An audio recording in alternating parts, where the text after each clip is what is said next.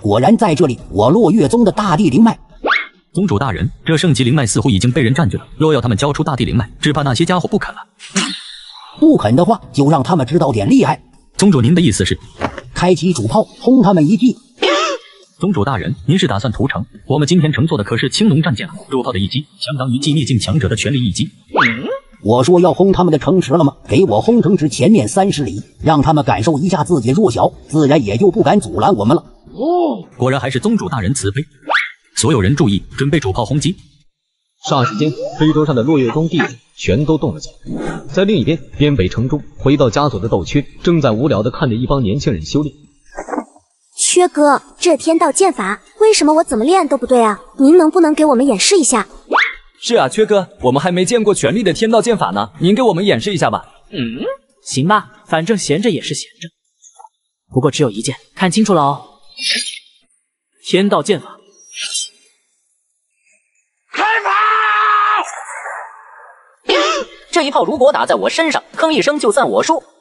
还吭一声，恐怕你连反应的机会都没有吧？青龙战舰之所以被称为8阶法器中的王者，那可不是说着玩的。这一炮之后，大地灵脉就可以重新归我落月宗了。那是什么？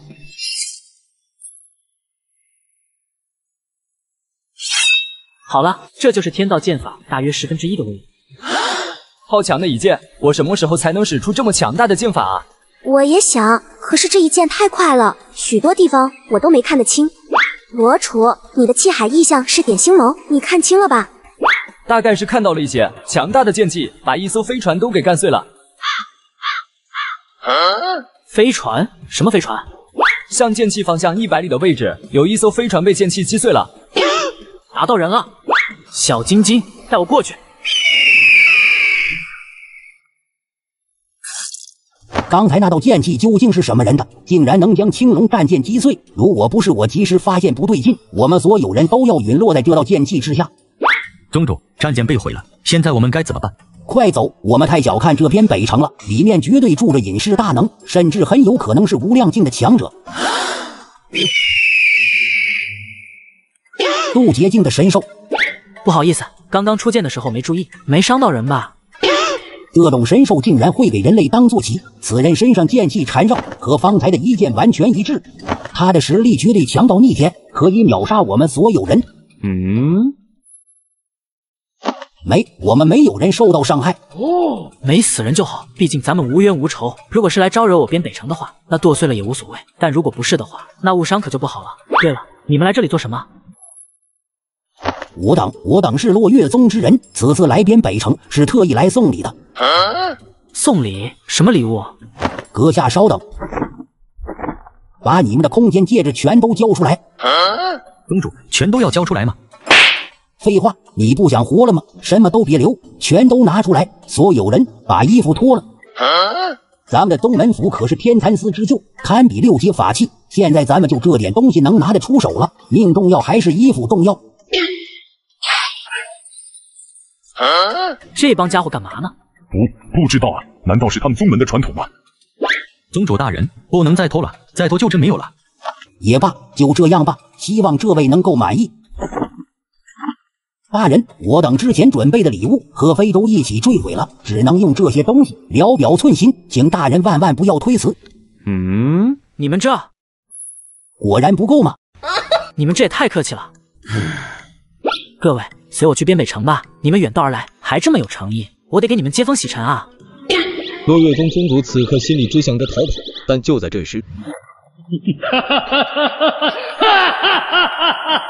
渡劫境的神兽真是太走运了，想不到来一趟边北城，竟然能遇到这种东西。这个气息是无量境强者，竟然有主人，不过也无所谓了。小子，给你个机会，10息之内把你的坐骑让给我，然后滚出我的视线，我不杀你。收服这妖兽之后，我还得去边北城取那株菩提树。宗主大人，您觉得这2位谁能赢？难说，无量境强者的实力已经可以无视此界的雷劫，极度强大了。你刚刚说要收服我的小晶晶当坐骑，你是在跟我装听不见吗？你还说要去边北城拔走菩提树。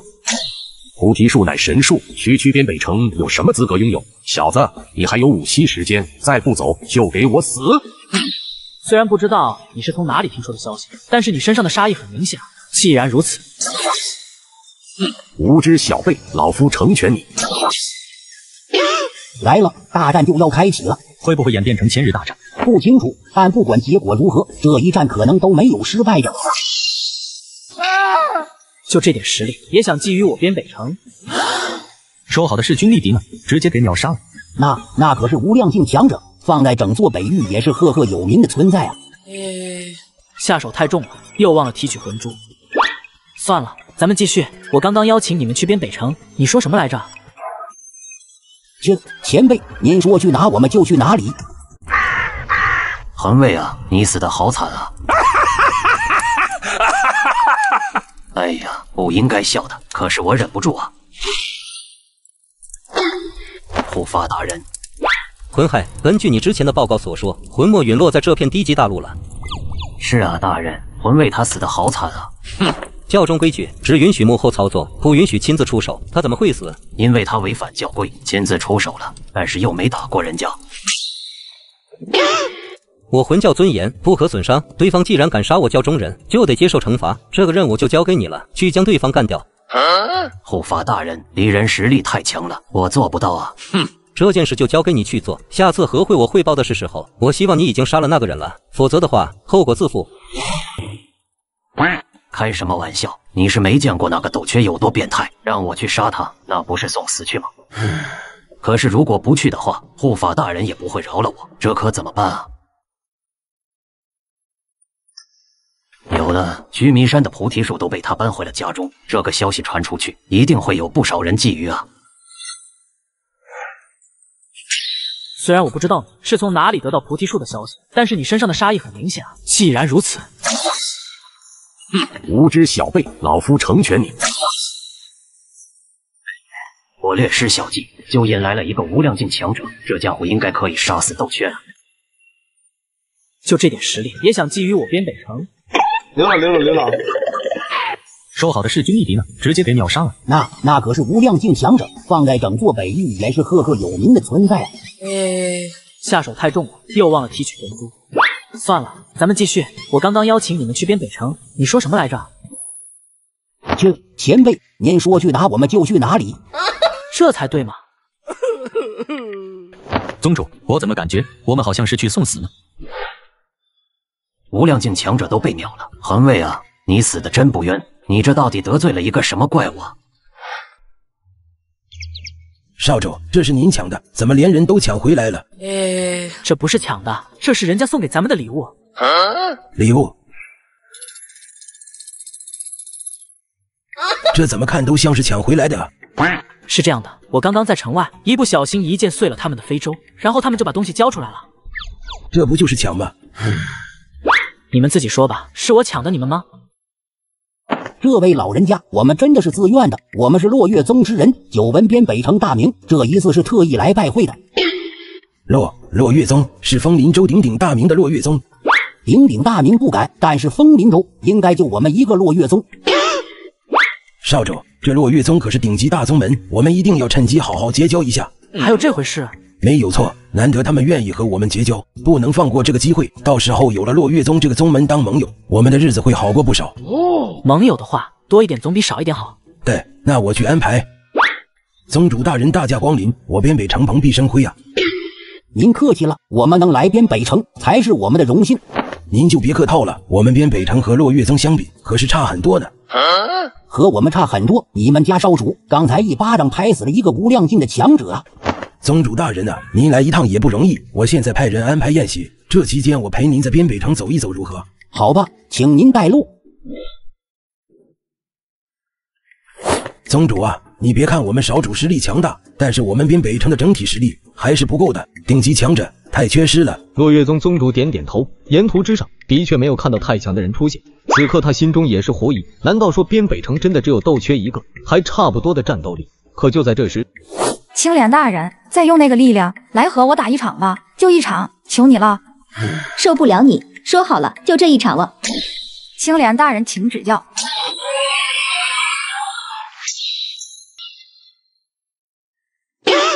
这家伙怎么回事？境界上虽然还是渡劫境，但是力量上完全不输我了，甚至比我更强，这叫顶级战斗力缺失。果然还是青莲大人您强，我再去修炼，等我突破了再来找你打。这个家伙也是神兽，扛了这么一击，竟然还能动，这也是个怪物啊！不好意思啊，宗主大人，小打小闹，让您见笑了，我们再往那边去吧。宗主大人，这是我们边北城的演武场，我们年轻人修炼的地方，您好不容易来一次，要不要给我们的年轻人指导一下？跟你们说了多少次了，除剑要狠，身为剑修，如果没有一往无前的气势，当什么剑修？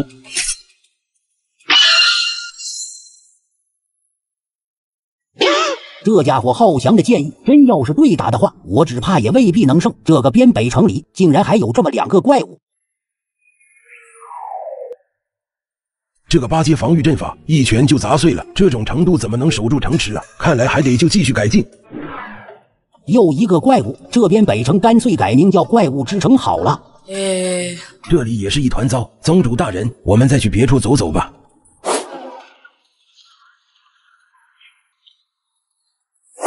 这里终于没有怪物了。大长老好，冰灵姑娘好。刚刚那个女人是怎么回事？为什么我看不透她？那是冰灵大人，一个先天之灵，是我家少主请来的，他主要就是负责为我边北城积攒气运。先天之灵不仅产生了灵智，而且还化形了。大长老，宴席已经准备妥当，家主说，请落月宗的诸位前去赴宴。宗主大人，我们请吧。这边北城果然财力雄浑，此间一砖一瓦、一草一木都极为珍贵，都是我们少主费尽心思从别的宗门抢回来的。宗主，你快看那边，菩提树竟然真是菩提树！我听闻天下间只有3株菩提树，一株在中州瑶池，从不让外人接近；一株在南域，也被人占据；还有一株在须弥山。如今竟然出现了第4株吗？这就是须弥山的那一株，被我家少主带出了须弥山。可是这位长老，我记忆之中，须弥山的菩提树并没有这么大，也没有这么强的气息啊。这个我也不知道，我好像听人说，是这菩提树因为我家少主顿悟了，然后变强了不少。大长老，您有何吩咐？是这样的，我感觉我又要顿悟了，应该会很快生长出一些枝叶出来，搞不好还会结到果。你去派人给我准备一些灵水浇灌下去，等到果结成，再挑选一些优秀弟子过来，我帮他们修炼。我这就吩咐人去办。这位又是菩提树的树灵大人。这边北城万万不能得罪分毫。落月宗主做梦都没有想到，边北城随便一人竟然都是妖孽一般的存在。就在刚刚，豆缺带着叶通灵来到了边北城外墙之上。公子，您找我？叶老，我有些担心。不知公子在担心什么？方才我看咱们边北城的护城大阵，最高只有8阶，对吧？没错，有无量境强者来犯，我又恰巧不在边北城，你觉得我们守得住吗？无量境强者一击毁天灭地，不过无量境的强者应该不会轻易来咱们这种地方吧？有人故意将菩提树的消息泄露出去，几天前便有无量境来过了。有无量境强者来过，他现在在哪？城外被我拍死了。我现在虽然可以斩杀无量境，但是边北城却不行，所以我想加强一下边北城的阵法，至少要做到边北城遇袭的时候能撑到我回来。公子的想法虽然是对的，但是8阶阵法已经是我的极限了，而要想对抗无量境强者，必须要有9阶阵法才行。但是9阶阵法却太过罕见，一般只有圣地级的势力才能拥有。叶老可有8阶阵法？这个我有。能将阵图给我吗？公子这是什么话？我这条命都是你的，更何况一个阵图？只不过阵法这种东西和武道不同，可不是随随便便就能学会的。这个我知道，但我之前在外面学了一点阵法，我发现我好像有点强。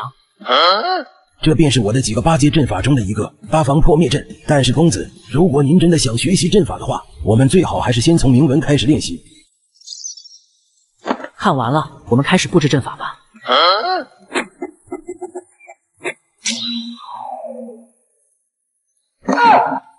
怎么可能？只是粗略的看了一眼阵图，便能完整的布置出8阶阵法？怎么看都好像少了东西。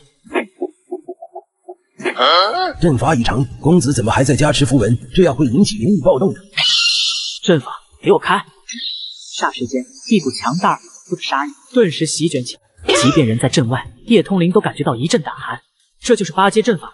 威力不弱吗？公子，这已经不是八阶阵法了。为什么？您方才阵法已经结成，可是为什么又加入了那么多道符文进去啊？是这样的，我看到一本书上说，阵法在布置完成之后，要用魂力检查一下，确认没有弱点，才算是真正的完成。我之前按照阵图上说的，布置完之后用魂力检查一遍，发现还有弱点，于是我就把弱点都补全了。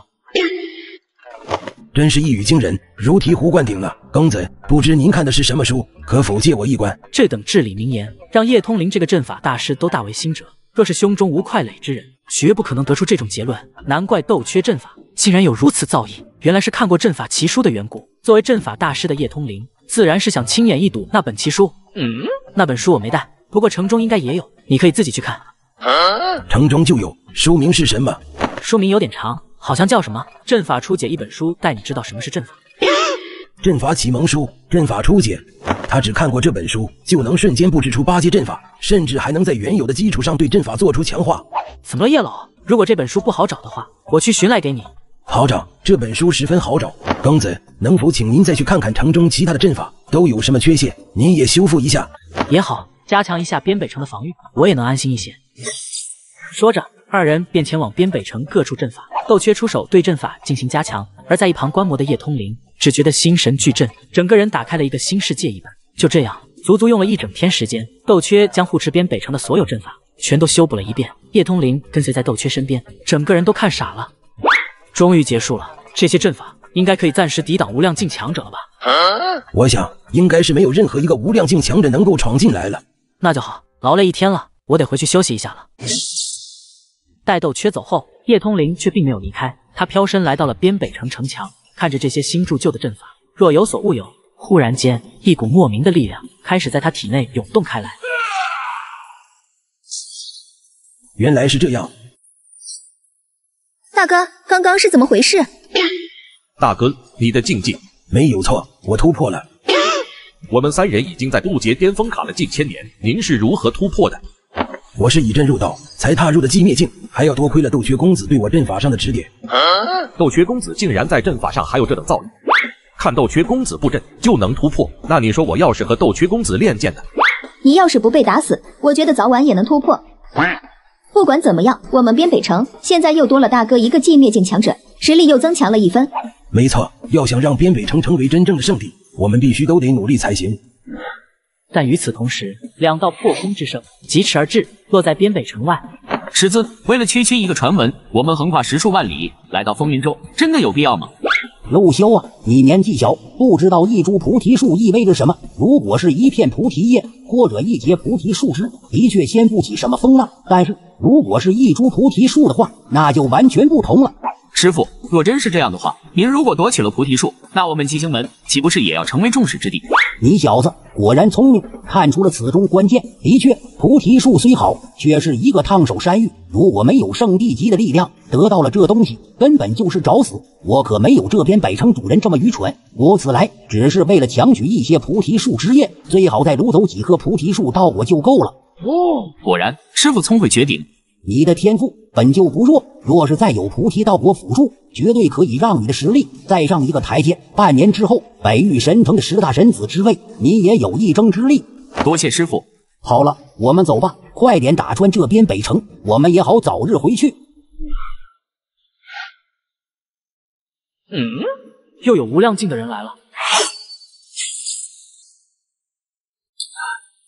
在文害的刻意泄密之下，短短2天时间，边北城前竟然汇聚了4名无量境大德，60多名寂灭境强者，渡劫境更是不计其数。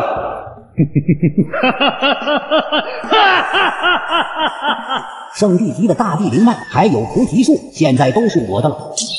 空间封锁。叶狂人，他一个散修也来抢菩提树。谁知道这个疯子在想什么？不过他可是无量境8重修为，他这一闹，这边北城今日怕就是要灭了。来的差不多了吗？既然如此，该收割了。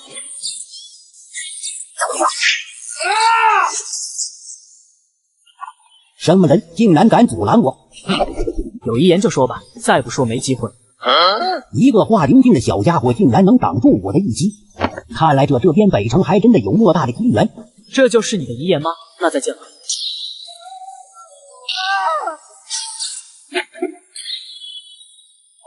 无量境的魂珠，果然不是渡劫技能。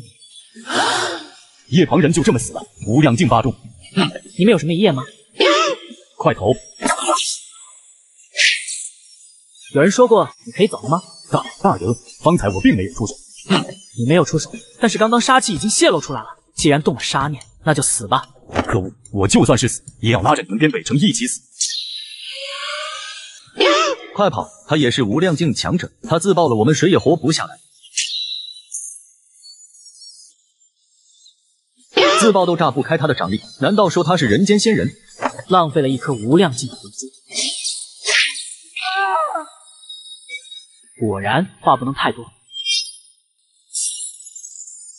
于是豆缺不再废话，挥剑斩杀了一众对边北城有贪念之人。1分钟时间，豆缺便获得了3枚无量境、60多枚寂灭境、数不清的渡劫境魂珠。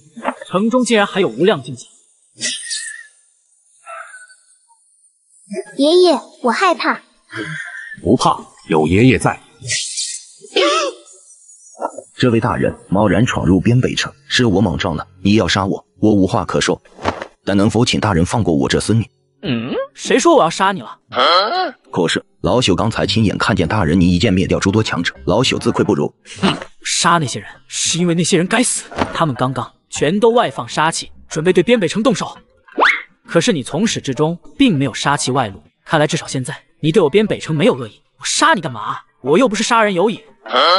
那阁下来找我又是什么意思？毕竟是一个无量境强者来我边北城，我总得弄清楚你的身份和目的吧。小老二名叫田南怀，为玉一介散秀，这次来边北城是为了给我这孙女治病。治病？果然病得不轻，你看脸都白了。那个，他脸白是因为被你吓的。你要给他治病，是什么病？这孩子身中奇毒，寻常方法根本无药可救，这些年来都是靠我用一口灵气吊着才活到如今。我走访多年，一直一无所获。不久之前，我听闻边北城有一株化形的菩提树，菩提树的树灵也算是先天之灵的一种，或许能治这孩子的病。我特意过来碰碰运气，结果才遇到了这些事。原来如此，既然这样的话，我给你找个先天之灵，给孩子看看吧。您愿意为了我们去求先天之灵出手？求倒说不上，我也不是白帮你的忙。我有个条件。大人请讲。若这孩子病治好了，我要你给我边北城效力100年，如何？只要我孙女有救，我就为边北城效力300年又如何？100年时间，对于我们这个境界只是须臾之间而已。只是大人，先天之灵都非常高傲，各大圣的之中的先天之灵，可是连圣地之主的面子都不给。您真的有把握吗？冰灵，过来一下。干嘛大喊大叫的？有什么事就不能等我吃完了再说？这是先天之灵。没看出来，你还挺会吃的。这丫头好像生病了，说你们先天之灵能看，你给看一眼。给他治可以，不过我有条件。果然，请一位先天之灵出手，需要付出极大的代价。只要您能救我孙女性命，就算您要我这条命，老朽也给您。我要你的命做什么？我要5个猪肘子，3斤酱牛肉，4只烧鸡，20个猪蹄，要前提。您说啥？要猪肘子？怎么不愿意给吗？那算了，我回去了。等一下，我马上就去买，您这里稍等。大人，每样东西我都买了双倍。